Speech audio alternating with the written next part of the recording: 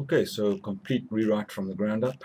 In C# is a regular Windows app, so all the camera controls we had before are still there. Pull it in or out as you need. You can change your variety of settings also again as you need. I'm in the dark at the moment in my lounge. It's 11 o'clock at night, so you'll excuse me if the lighting doesn't look so great. Alright, so a little bit about the options.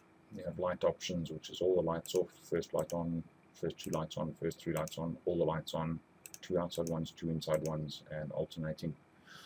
You also have the option of the system outputting a GIF file directly at 640 by 480 or half that resolution at 240p. I'm going to go create GIF file, and I'm going to go not low res, and I'm going to go 360 degrees. It'll ask you for a folder. I'm going to go in the temp folder and give it a name. SKU is 12345N. Let's start. So communication over comms to the motor is working fine. We're still going. It'll count down. It's a bit more useful interface over there. The little line over here with the command line will be gone. It's just there for debugging to make sure the commands are being sent properly. So yeah, all running. I'll pause that until it's done.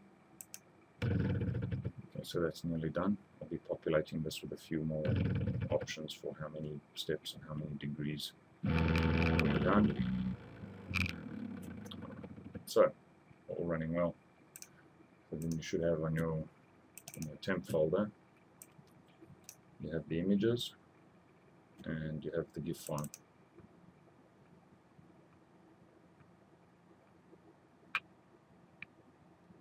All automatically split out by the system.